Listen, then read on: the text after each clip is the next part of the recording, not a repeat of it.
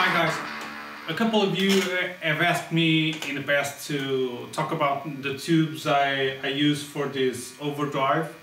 I mainly designed the overdrive around the ECC 82 valve tube, which is also known as the 12AU7.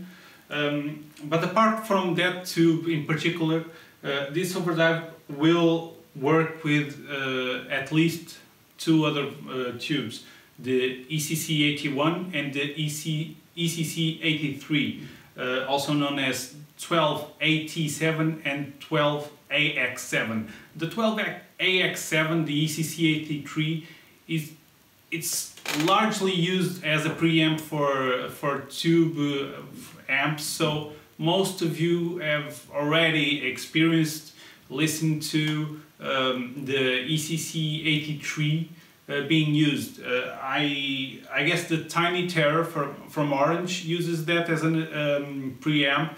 A lot of Marshall use them as preamps, as the tubes for the preamp section, so it's not uncommon for you guys to listen to the ECC 83 12AX7 tube.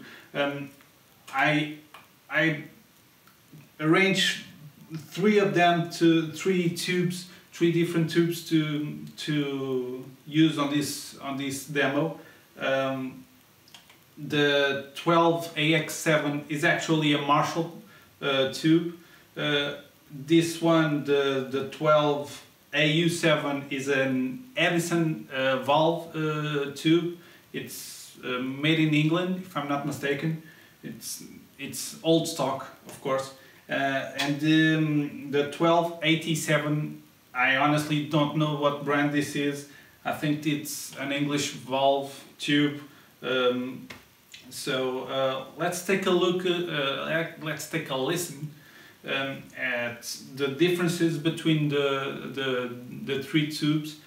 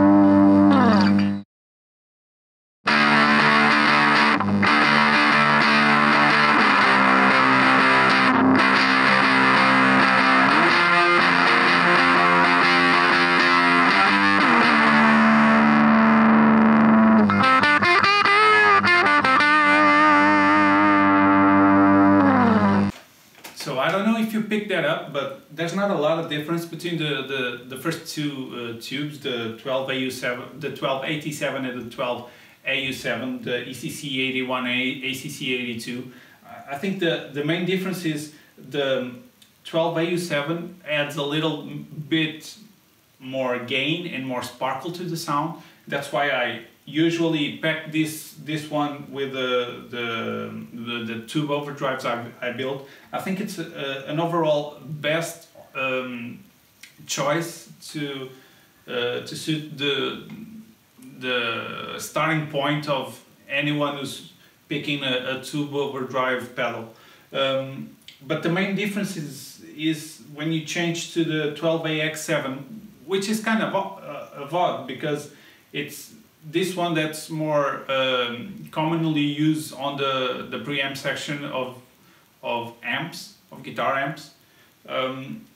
I think this particular one, the Marshall at least, adds a little bit of low end, cuts a little bit of the top end, and that might give you an idea that it's less gainy, even though I think it adds a little bit more gain to the sound. So, but the difference between the tone kind of changes your perception of gain.